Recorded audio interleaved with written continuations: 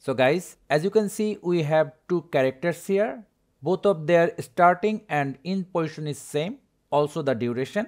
But if we play it, the two characters will follow their respective speeds. So how to apply is in and is out in InShot?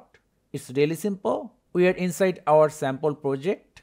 Tap on this button to make a keyframe. Then the duration of the movement, suppose 1 second.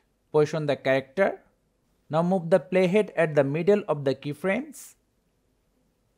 Move to the end and select is. Then we can tap on each of them to see the preview. Select the one that fits you and we are done.